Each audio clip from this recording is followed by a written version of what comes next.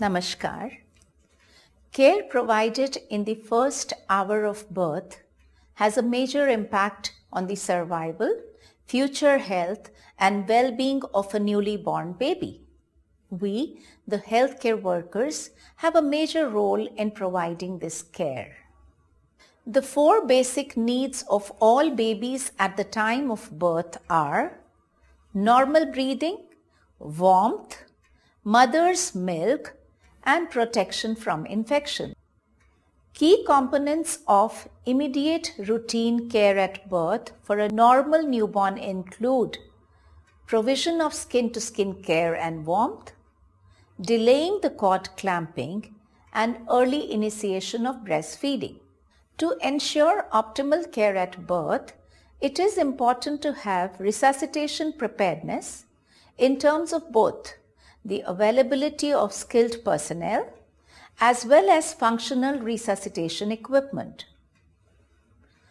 Regarding the personnel and equipment at delivery, the newborn resuscitation corner should be located in a secure corner of the delivery room itself. All deliveries must be attended by at least one healthcare personnel, doctor or nurse, who is skilled in the newborn resuscitation.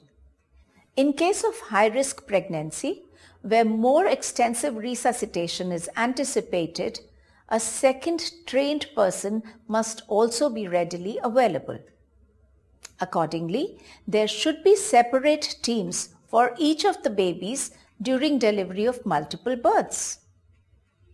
It is important to ensure availability of functional equipment according to the equipment checklist as provided in the Neonatal Resuscitation Guidelines of the American Academy of Pediatrics and American Heart Association Guidelines for Cardiopulmonary Resuscitation and Emergency Cardiovascular Care of the Neonates.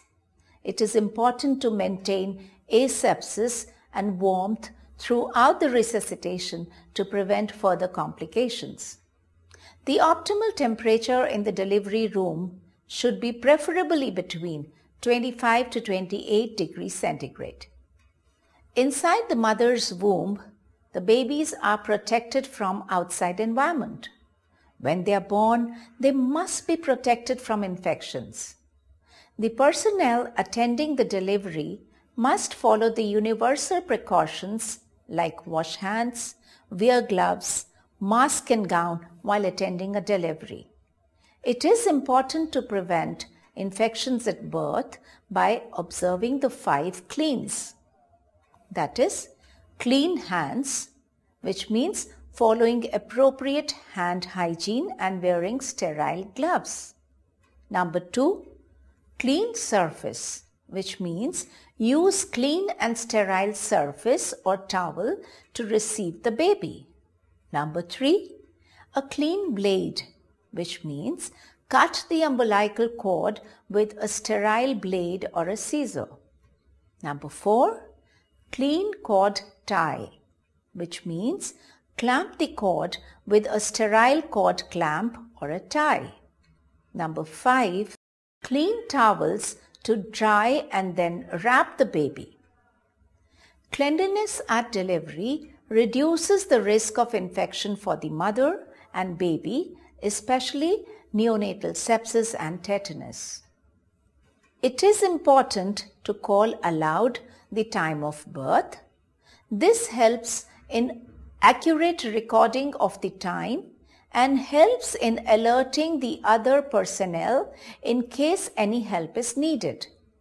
The time of birth is recorded when last fetal part emerges from the mother's body. Record the APGAR score at 1 and 5 minutes after birth. For all babies who do not require resuscitation, umbilical cord clamping must be delayed for at least 60 seconds to allow transfer of additional amount of blood from placenta to the baby. This practice of delayed cord clamping has various health benefits for the babies, like improved hemoglobin concentration, and improved iron stores at 3 to 6 months. Receive the baby in a clean, warm towel. Deliver the baby on mother's abdomen and initiate skin-to-skin care. Gently dry the baby with a sterile towel while waiting for the cord to be clamped after 1 minute. Do not remove the vernix while drying the baby, as it protects the skin and helps in maintaining temperature of the baby. Remove the wet linen and cover the baby and mother with another dry towel or blanket. Clamp the cord after 1 minute, about 2.5 centimeters away from the skin, also leaving about 2 centimeters beyond the clamp. Do a quick examination for any obvious malformations. Put an identity band for the baby. Continue skin-to-skin contact till end of the first breastfeeding, which may take an hour. If mother has to be shifted to postnatal ward, shift the mother and baby diet in the skin-to-skin position. Skin-to-skin position promotes breastfeeding, prevents hypothermia, and improves the mother-infant interaction.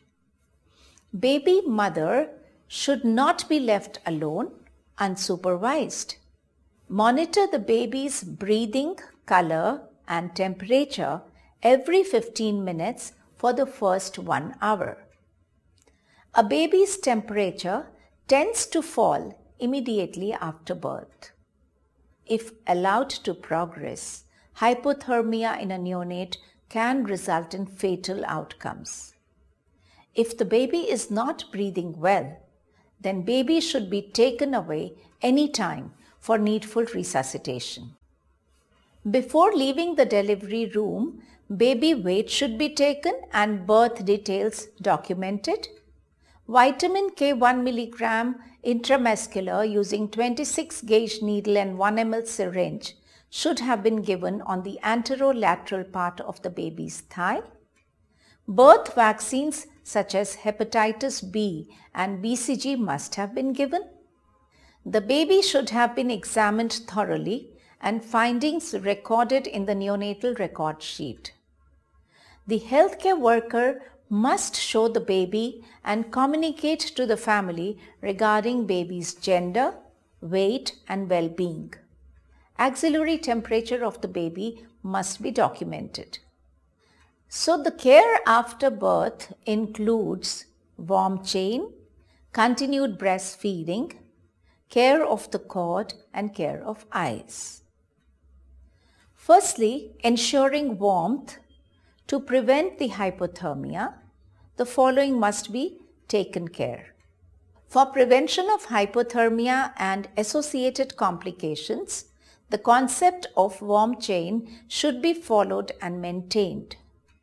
For this, the delivery room should be between 25 to 28 degrees centigrade. The room should not have any draught of air. The baby should be dried immediately after birth, and wet linen should be replaced by a warm cloth while providing uninterrupted skin-to-skin care, leading to early initiation of breastfeeding. Temperature should be monitored in the first hour every 15 minutes. This should be followed by rooming in, which also helps in keeping the baby warm. Bathing should be postponed at least for next 24 hours. The baby should be clothed well wrapped and head covered with 1 to 2 extra layers of clothes as may be required so as to keep the baby's hand and feet warm and pink. Stable low birth weight babies should be provided kangaroo care for as long as possible through the day. Mother should be taught how to avoid hypothermia, how to recognize it, and how to rewarm a cold baby. Initiating and continuing breastfeeding after birth is the key to successful sustained breastfeeding. This requires counseling and support beginning from the antenatal period. Even after birth, the mother requires support and counseling for breastfeeding to be established. Family should also be primed and counseled regarding the breastfeeding and providing support to the mother. Mother and family need to be educated about various health benefits of exclusive breastfeeding, both for the mother and the baby. For the cord care, do not apply anything and keep the umbilical stump dry. Keep the stump away from the genitals. Make sure that the nappy is folded well below to avoid any contamination. Clean both the eyes at birth using sterile swabs. Use separate swabs for both the eyes and swipe gently from inner to outer canthus.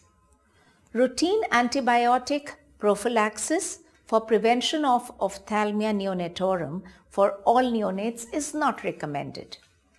Routine cleaning of eyes on daily basis is also not recommended. Eye care truly is contextual and depends on the unit policy. Now let's talk about prevention of infection, that is the clean chain after delivery. Following a clean chain after delivery also ensures prevention of infection. Baby must be roomed in with the mother all through the day and night and exclusively breastfed. Caregivers must wash hands before handling the baby as well as after changing the diaper. The cord should be kept clean and dry. A clean soft cotton cloth or a diaper may be used for or as a nappy. Crowding in baby mother's room should be avoided.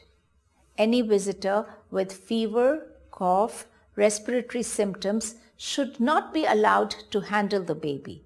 Family should also be educated about harmful traditional practices like giving prelacteal feeds, application of kajal in the eyes, putting oil in the ear, applying the cow dung on the cord, or applying talcum powder. Regarding the discharge preparedness and readiness, the mother and baby diet should stay in the hospital for at least 48 to 72 hours. Before discharge, please ensure the breastfeeding is established and mother is confident. Baby must have passed the stool within first 24 hours and baby should be passing urine at least 6 times a day. The jaundice has been monitored. Bilirubin should be in a range that does not require intervention. Thorough examination, including the anthropometry of the baby, has been done and documented. Baby is well and free from any illness that requires close observation. Besides, screening for developmental dysplasia of hip, hearing, red reflex, critical cyanotic heart disease and thyroid functions, if possible, is desirable. Discharge advice should preferably be written as well as explained to the primary caregiver in their local language.